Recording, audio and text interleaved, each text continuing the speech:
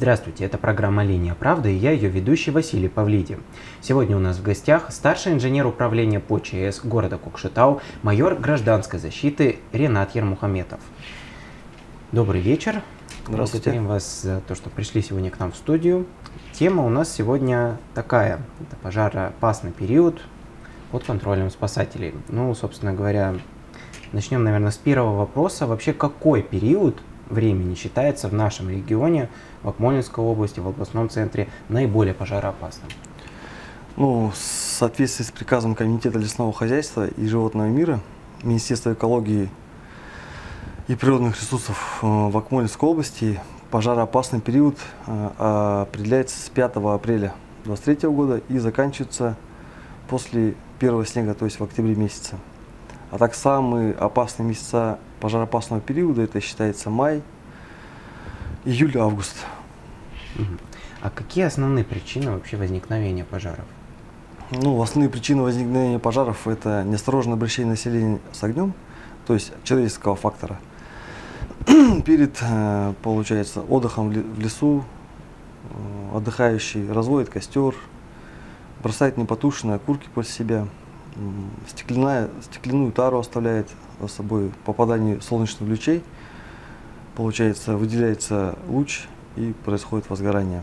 Также бывают еще природные пожары, то есть молния, гроза, а так основные причины пожара происходят из-за человеческого фактора. А как выявляются пожары, вот, например, в труднодоступных местах? Ну, вот, условно, лес, и где-то там далеко одно дерево горит, второе, третье. И вот как они вообще находятся и как они ликвидируются? Ну, таких мест у нас как бы нет, у нас бы все равно в основном везде околки, у нас не тайга же такие. У нас есть, получается, на территории города противопожарная вышка, где находятся круглые сутки пожарные вышкари. То есть они находятся на высокой точке города, где осматривают, получается, в основном весь город осматривается. Также лесное хозяйство УЛХ-БУКПА, лесничество, которые на протяжении всего дня находятся на каждом из своих участках, делают обход. И от жителей, от проезжающих поступает сообщение, где-то видно дымок, где-то какое-то небольшое возгорание. Сразу направляются силы и средства для тушения возгорания, для ликвидации его. То есть на бдительность граждан тоже надеемся, кто-то проедет, кто-то где-то увидит, кто-то сообщит на 101, либо 112. А вот лесные околки, они у нас в основном в районе областного центра, они где расположены? Как-то территориально? Ну, везде они же, получается, как вокруг города есть. У нас в основном хороший лес. Бурабай, Буландынский район, Зернинский район.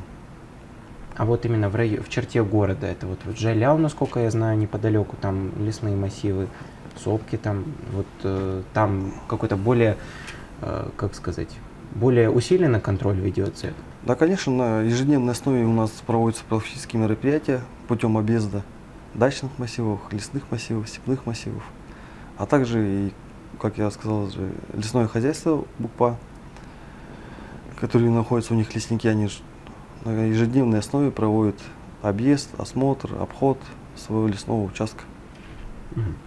А вот еще вопрос про сельскохозяйственные работы. Ведь при проведении таких работ также высок риск того, что природный пожар может как-то появиться.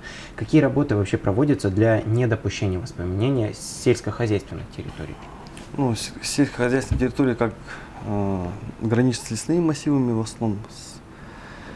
Нами проводится работа, профилактические мероприятия рейдовые, где мы разъясняем элементарные правила пожарной безопасности, как должен проводиться посевная работа, заготовка грубых кормов, уборка урожая, зерновых, бобовых. То есть мы проводим профилактическую работу путем разъяснения, раздачи памяток и как бы разъясняем правила пожарной безопасности при проведении посевных, уборочных работ. А есть какие-то примеры недавнего времени, когда происходили вот какие-либо возгорания на территории города, именно связанные с лесными массивами, сельскохозяйственными территориями? Ну, в текущем году как бы у нас всего один пожар лесной. В прошлом году, в 2022 году, тоже один лесной пожар был. таких больших пожаров не было, к счастью. Ну, то есть, вот, например, в прошлом году, вот вы говорите, был пожар. Как он был выявлен? И вот, как, ну, вот, опишите весь алгоритм действий. Давайте по примеру этого года, например. У нас был пожар в этом году в лесном массиве. Проезжающая машина сообщила на 101, что неподалеку от стадиона «Динамо» виднеется дымок. Получается, они сообщили на 101. Сразу на взаимосвязь с КУЛУХа БУПА позвонили туда, они вышли на рации противопожарную вышку, что они подтвердили, да, поднимается небольшой дымок. Сразу направили силы и средства лесного хозяйства, а также противопожарной службы. И по приезду уже было выявлено, что происходит низовой беглый пожар лесной подстилки. После чего поступили к тушению пожара, ликвидировали его. А вот как вообще происходит процесс ликвидации вот таких, ну, скажем так, небольших пожаров? То есть не обязательно же там с гидрантами, как показывают. Как это происходит? Происходит, если имеется подъезд пожарной техники, производится проливка водой. Если не имеется подъезда пожарной техники на большое расстояние, то в пешем порядке с помощью пожарных лопушек, пожарных ранцевых инструментов, получается, с пожарными ранцами, вода туда наполняется, 20 литров воды, и производится затушивание хлопушками и проливка водой. А также еще имеются воздуховоды, которые там небольшое количество воды подается и воздухом распыляет ее. А вот, например, песком где-то можно также вот тушить? Ну, вот, если так посмотреть, вот возле зданий, например, вот эти вот уголки пожарные там стоят, и там такие есть ящики с песком. Тут как-то это вообще помогает при лесных пожарах? Ну, при лесных пожарах, потому что этих ящиков рядом не находится, как бы они не помогут, они только на территории объектов, где получается, ну, функционируют какие-то предприятия, делается уголок. Или, например, если, например, экопарк, вот, который выделенные участки для отдыха в лесу, то есть по присмотрам. Тогда, да, конечно, можно засыпать песком, ограничить доступ кислорода, чтобы ликвидировать возгорание. А вообще, какое количество чрезвычайных ситуаций, связанных с природными пожарами, произошло за текущий год? Как я вам повторю еще раз, за текущий год произошел один лесной пожар, небольшой, на площади 0,03 гектара. А какие меры безопасности должны соблюдаться на сельхозполях, в лесных хозяйствах для недопущения пожаров? Это по большей части именно вот к нашим телезрителям, я думаю, можно адресовать как раз. Ну, как бы жителям, отдыхающим в лесах, хотелось бы сказать, при посещении лесного массива необходимо соблюдать правила пожарной безопасности, не разводить костры, не бросать непотушенные окурки. При жарке шашлыков, мангалов вообще запрещается, но если уже там где-то кто-то не видит, обязательно затушить, пролить водой, а лучше всего не разводить. А также не бросать мусор, стеклянную тару, так как попадание солнечных лучей на стеклянную тару может появиться луч, который может привести к возгоранию сухой травы, там, небольшой растительности. Перед уборкой урожая все задействованные в ней лица проходят противопожарный инструктаж. Все специализированная техника для уборки урожая, то есть там, трактора, комбайны, получается, укомплектовываются 2 5-литровыми огнетушителями, хлопушкой, выхлопные трубы оборудуются искрогасителями, получается, все, то есть двигатель, механические агрегаты устраняется, чтобы не было потечки масел, там, всех различных там смазки, чтобы ничего этого не было, а также приводится в исправное состояние системы питания, зажигания и смазки. То есть можно сказать, что сельхозработники, работники сельскохозяйственной отрасли могут в случае экстренной необходимости сами потушить пожар или же возгорание какое-то, вот благодаря вот этому. Да, соблюдая некоторые правила пожарной безопасности, То есть можно предотвратить это возгорание, чтобы его не произошло. А также перед уборкой урожая хлебные поля, они, получается, делается опашка, минерализованные полосы. Также сенокосные, пастбищные поля перед сенокосом опахиваются вокруг дорог, зерновых культур, где они рядом расположены. Потом железнодорожных дорог, лесные массивы. Обязательно делается опашка не менее 4 метров. Опашка это что это из себя? Минерализованная полоса. То есть чтобы огонь в случае чего не перешел на другие участки. Да, на территорию леса или, к примеру, за дорогу, или на эти уборочные поля, где посели. А вообще по городу Кокшетау насколько много сельскохозяйственных вот таких вот территорий, где выращиваются культуры различные? Территории так немного. У нас на территории города Кокшетау имеется 14 сельхозхозяйств, которые производят посев зерновых культур. Также сенокосные поля. То есть это именно в пределах города? Да.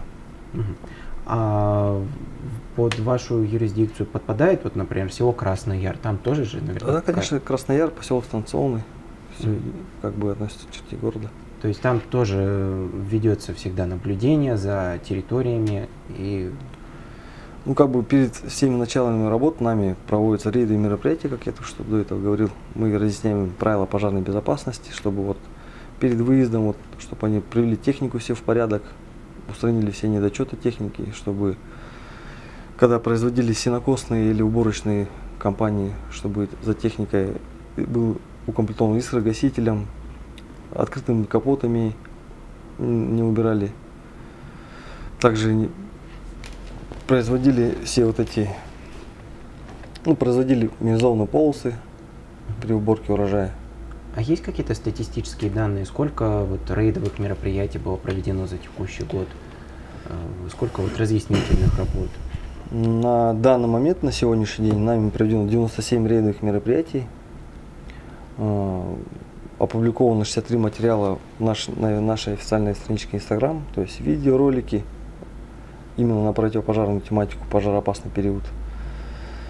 Также проведено 16 круглых столов с охватом 308 человек, 33 схода с крестьянскими хозяйствами, также с населением города и 540 инструктажей. Это все в ходе рейдовых мероприятий. То есть по факту можно даже считать сегодняшнюю передачу своего рода рейдовым мероприятием? Да, по-своему тоже агитация. Да, для наших телезрителей, я думаю, эта информация действительно будет важной. Но еще хотелось бы такой вопрос задать. А какие правила должны соблюдать жители региона при отдыхе в лесных массивах и зонах отдыха? Именно по территории нашего города, областного центра и близлежащих поселках. При отдыхе в лесу я еще раз повторюсь, не разводить костры, тушить после себя окурки, не бросать непотушенные окурки. При работе, например, на сельхозтерриториях. На сельхозтерриториях.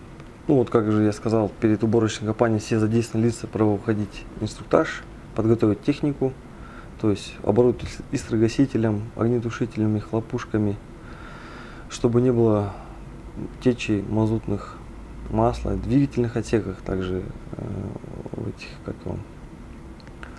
в агрегатах механических.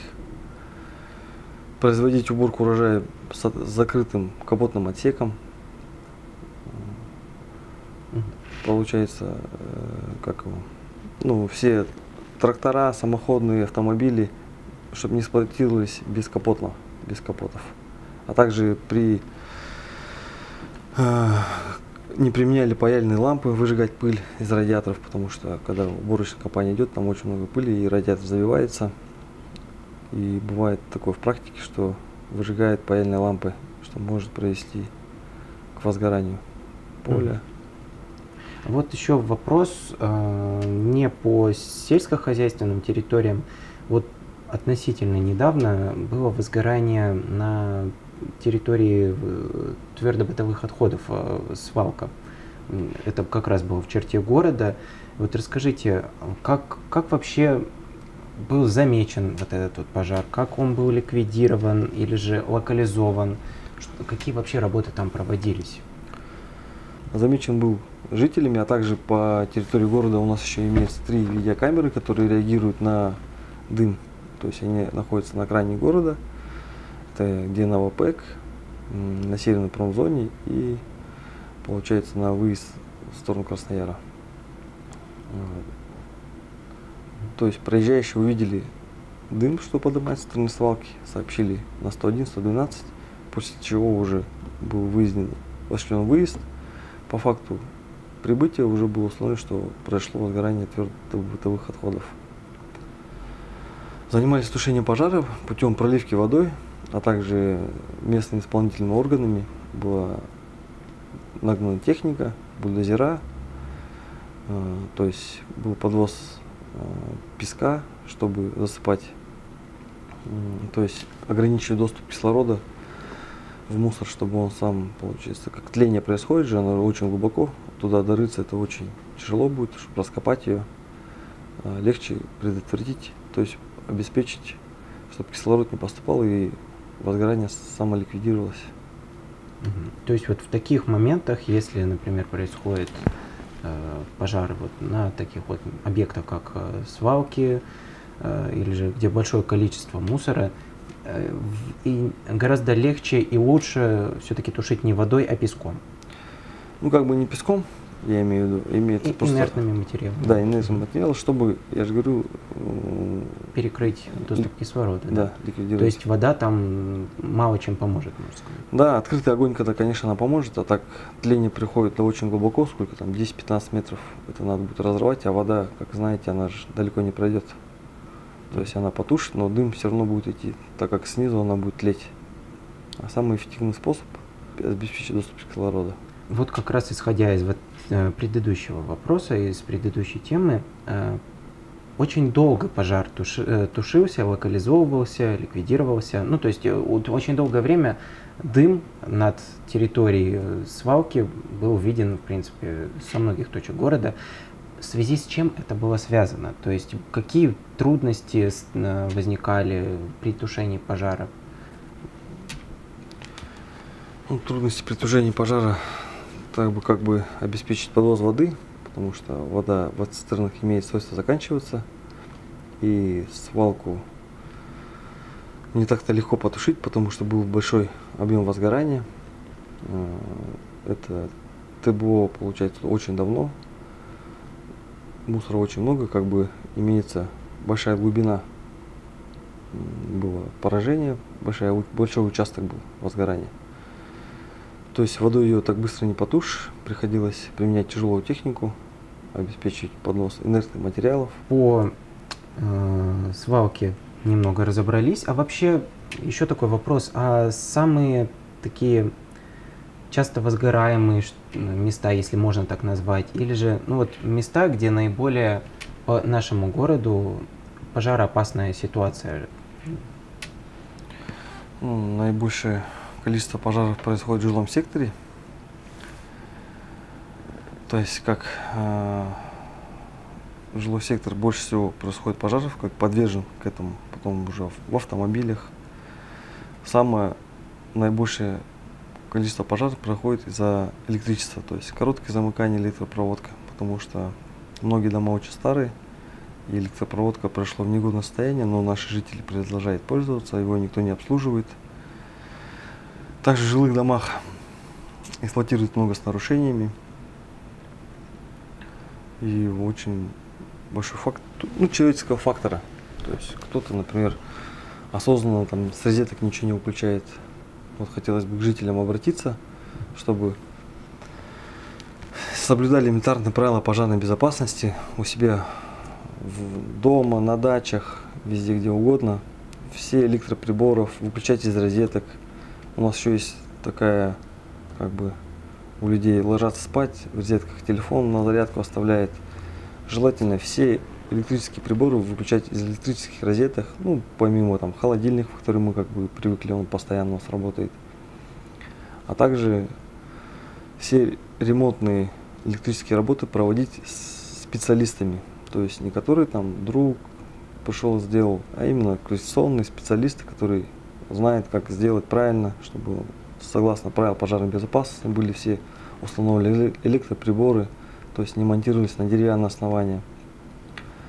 И следили за проводкой, потому что проводка в ветхом состоянии в многих домах, как я говорил до этого, старые дома проводят, уже проводка пришла в негодность, а также она большая очень нагрузка, то есть у нас микроволновые печи, электрические чайники, там все сейчас электрическое, это очень большая нагрузка на проводку происходит, из-за чего происходит короткое замыкание, в последующем пожар. Вот в таких вот частных секторах, помимо, помимо того, что пожары, к сожалению, происходят, а вот рейдовые работы там проводятся, то есть с местным населением? Конечно, в каждый период, например, вот если отопительный период, мы проводим по отопительным печам рейдовые мероприятия. Также в течение года на каждом основе, зимой в основном проводим по печкам, то есть по электричеству. Летом, как пожароопасный период, на дачном участке, лесном, степном массиве. Также и продолжаем ходить по жилым домам, устанавливать датчики угарного газа. Это, получается, пенсионерам, одиноким живущим инвалидам в частном секторе, где имеются отопительные печки. Также через социальные сети, в печатных изданиях, в школах, во всевозможных учебных заведениях проводится у нас, получается, инструктажи, круглые столы. Также радиорубка, вот на Жумбактас, вот, если, может, на рынках видели, в громких говорящих установках проводятся тоже инструктажи небольшие по пожарной безопасности. Со всеми удобными способами мы стараемся население предупредить, что вот в отопительный период по печкам объясняем, ходим, разъясняем, потому что в основном в отопительный период происходит из-за печей, так как эксплуатация печек с нарушением пожарной безопасности. Кто-то оставляет что-то, кто-то построил печку чуть неправильно, она происходит, горит. В основном от оступки отопительной печи, от деревянной конструкции, то есть дымохода, либо от самой печки. Либо уже что-то оставили сушиться, ботинки, дрова и так далее. Ну что ж, спасибо вам за такую интересную довольно-таки беседу. И я думаю, наши телезрители будут больше осведомлены благодаря нашей сегодняшней передаче, благодаря тому, что вы рассказали про пожароопасный период как в лесных хозяйствах, на сельхозтерриториях. Ну и вот немного еще рассказали про жилые массивы, частные сектора. Думаю, собственно, и мне было это очень интересно послушать, и думаю, многие возьмут советы себе, так сказать, на заметку. Ну а время нашего эфира подошло к концу. Спасибо, что были с нами. В студии работал Василий Павлиди. И пусть вас всегда ведет только одна линия – линия правды.